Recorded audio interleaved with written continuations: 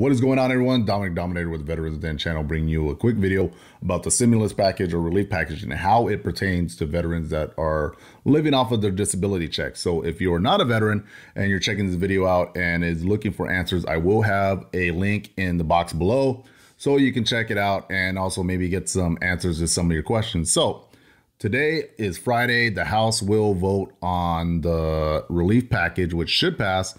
And then after that, all we need is the president's signature.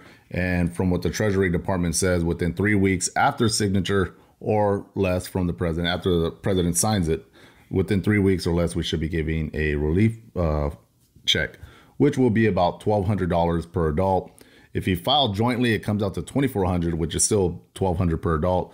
If you have any children, it'll be an addition of $500 per child.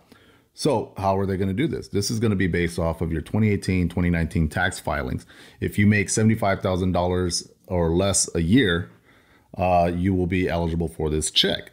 But what if you do not, file taxes because you are a disabled veteran and you live off your disability check?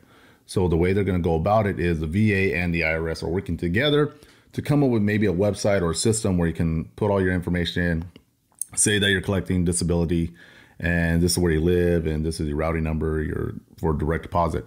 Another thing too is that's how you're going to get your check. They're going to send you a direct deposit into your account of this money.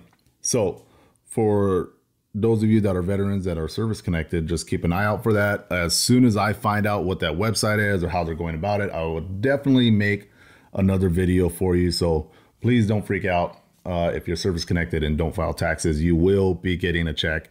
It's just a matter of, from what I'm hearing in the background, is that it's a matter of privacy policies and HIPAA laws and all that, because VA would have to give personal information to the IRS, but they don't want to do that. So they're just trying to find, a common ground where we can get the information that, hey, you make X amount of money and you're disabled and you're 90%, 100%, whatever, and you don't file taxes because you live off of it.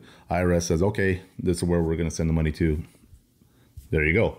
So hopefully you guys enjoy this really quick video. Like I said, when I get more information, I will definitely update you guys. If I get the link or anything like that, definitely will update you guys. Please keep checking out my videos. On a side note, I did make my first gaming video, but I had to take it down because something was up with the video. It kept on flashing black screen. So I'm going to try to redo it another time, maybe tomorrow or the following days. But keep an eye out for those videos too.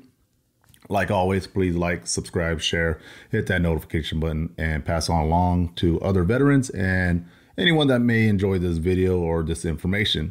So appreciate it. I hope you all are safe. I hope you guys are all taking this seriously and being quarantined and sheltering home and stay home and be safe. It's just a lot easier that way.